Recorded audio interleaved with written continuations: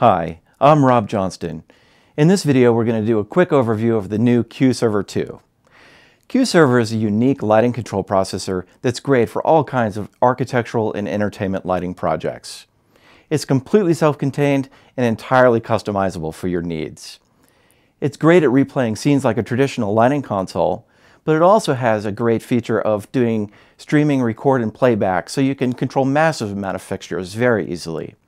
Or it can control classic architectural lighting, like that used for ballrooms, convention centers, or even residential projects. It's been designed to scale from the simplest of projects up to really complex control scenarios using sophisticated scripting and event building. CueServer 2 is entirely Ethernet-based. It uses the latest in lighting control protocols and can output a massive 16,000 channels of control. It operates with our existing line of button stations, LCD touchscreens. It'll do iPad and iPhone apps. It even talks to Crestron and all kinds of other third-party devices. CueServer 2 even has audio output, so it's great for being able to include sound effects or even music clips along with your cues. While CueServer 1 was all web-based, CueServer 2 has a brand new native application called CueServer Studio that runs on both Mac and Windows computers. Let's take a look at it now. When the application opens, you'll first see a window that shows CueServers you have on your local network. I have 3 of them showing here. You can also add remote CueServers to this window, and you can work with offline project files. Clicking into a CueServer opens its editor window. It's kind of organized like iTunes, with a list of views down the left-hand side. The top section of views are for live views of the CueServer hardware. The stage view shows the DMX output from the device. As you can see, it's happily crossfading between a few scenes. The Playbacks view shows the device's playback layers and any activity that's going on. There's also a view that shows what's going on the device's front panel. I'll go back to the stage view. At the bottom of the window is a command line that allows you to run interactive CueScript commands on the CueServer at any time. I'll type Playback 3, Group 1 at 75, and we can see the CueServer fade up the channels in Group 1. In the Resources section, we have several types of show data that you can add to your project. Cues store various lighting scenes. CueServer also allows you to define groups, macros. You can add audio clips to your project and add custom web pages for the CueServer as well. If I click into a cue, you'll see all kinds of parameters for the cue, including the timing that it uses when the scene appears, options for playing back streams, what's recorded in each cue, and more. I can open multiple windows so I can edit the show while I'm watching the results. Let's run cue 30 and playback 1. You can see it's a stream that's almost 10 seconds long. I'll go down to my command line and type playback 1 cue 30. That will prepare this cue to run next.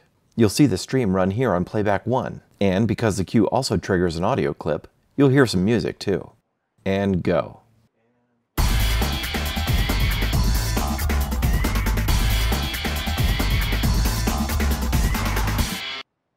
Now that's really cool. The trigger section is where you set up button stations, timers, and more.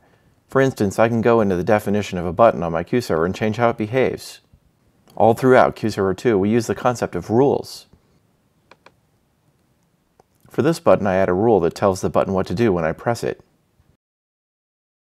Whenever this button is pressed, then perform script, and then I'll add an action, like cue 1 go.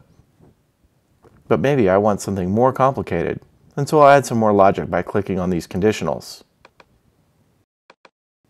Now it's whenever this button is pressed and it's dark outside. Or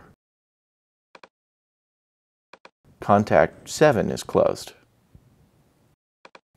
I can continue to add more rules, conditions, and actions to get the button to act however I'd like. Timers in CueServer 2 are pretty sophisticated too. I add a timer and tell it when I'd like it to trigger. First, I'll change its name. Then I'll pick a time for the timer to fire. And I'll add an action like Playback 3, cue 101 go. I'll change the timer to trigger at sunset with an offset of 5 minutes.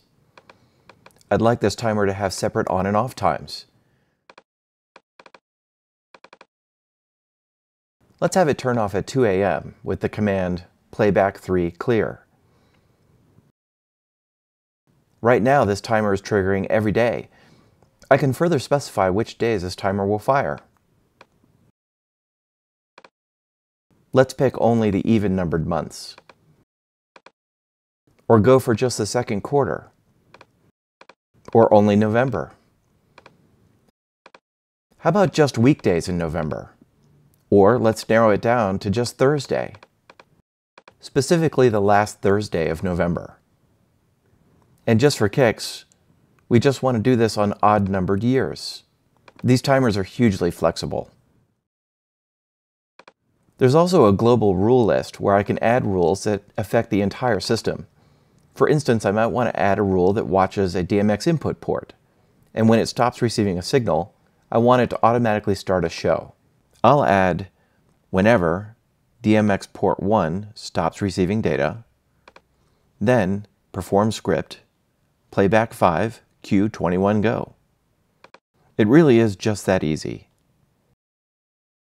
Now that you've seen the software, let's take a look at the hardware. I'm holding the CS940, the DIN rail version of CueServer 2. You can snap it onto DIN rail for putting into DIN rail enclosures, or you can attach optional mounting flanges on the side, which will allow you to surface mount it. Looking up close at the unit, you'll see that there's an array of removable terminal blocks that provide hardwire connections for power, 4 assignable DMX ports, 2 inputs and 2 outputs, 8 contact closure inputs, 2 serial ports, and 8 digital outputs for connecting to external devices. On the bottom edge are 8 programmable function buttons, an SD card for storing your show data, a navigation switch for accessing the on-screen menus, Ethernet, USB, and audio in and out. CueServer 2 is an immensely powerful lighting playback device. With its capability of handling projects from small to large, a great new programming environment, and its vast ability to connect to third-party devices, CueServer 2 is the lighting controller you've been looking for. We hope you've enjoyed this quick overview. Please visit our website for more information. You can download CueServer Studio 2 and play with it, and you can check out our online user's manual. Thanks for watching.